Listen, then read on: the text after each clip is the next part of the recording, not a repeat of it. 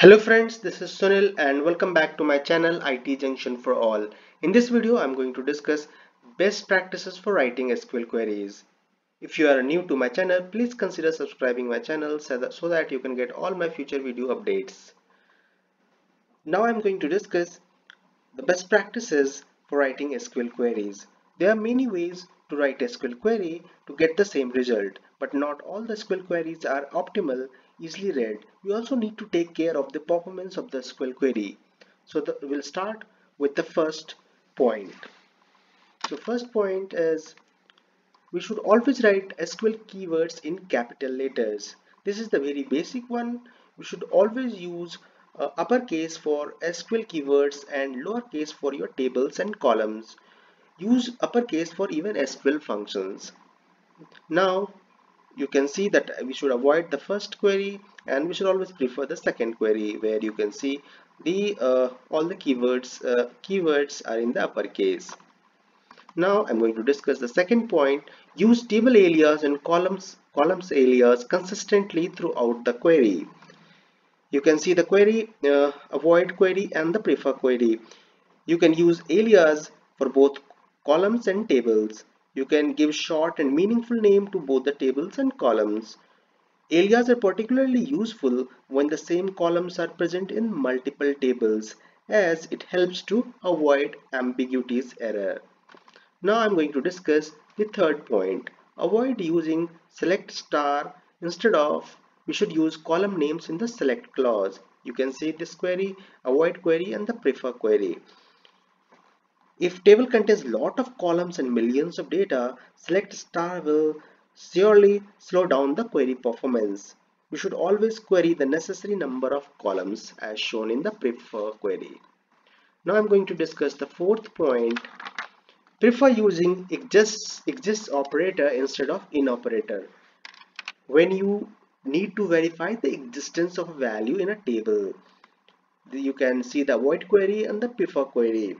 When you use exist clause, the benefit is that it stops as soon as it finds the required value in the table. On the other hand, in query scans all the data even after finding the necessary value. Now, fifth point. Create CTE instead of multiple subqueries. It will make your query more readable and understandable. You can see how CTE I have written over here, and we have created 3 CTE part. You can see for readability, and we have avoided multiple subqueries.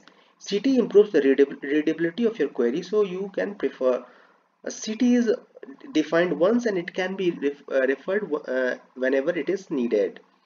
Now I'm going to discuss the sixth point. Use union all instead of union if you are aware that there are no duplicates in a table. So you can see the avoid query and the prefer query.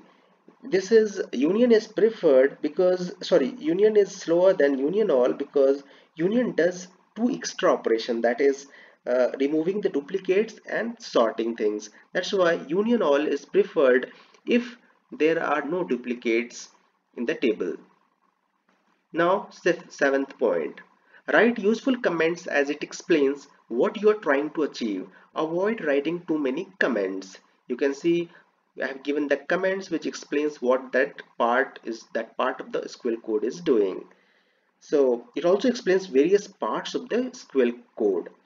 Now I'm going to discuss the eighth point. Now use top or limit clause to reduce the search result.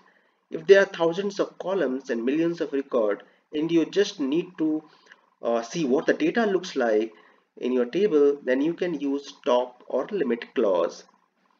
Now ninth point, use join and on keyword. So sometimes people prefer avoiding join keyword. They simply write the two table name and they will use the join condition and the where clause as shown in the above query. But we should avoid that. We should always prefer using the join keyword because it is more readable and you can specify the join type if you have other than inner join like left join, right join, full join. Now the last one is avoid functions on the columns. So you should always avoid using function in the where clause.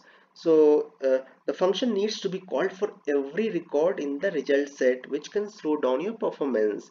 And the other thing is that if there is a function surrounding the column you are trying to filter, then indexes on that column cannot be used. That's why you can avoid it. You can see the first query, I have used dateDiff function on the column called modified date, but I can rewrite the same column, same query using, you can see, where modified date is less than get date. So that's all uh, for this video. If you really liked what the 10 practices I have written, please give thumbs up. Or if you know any other best practices for writing SQL queries, please do write in the comment section. Thank you.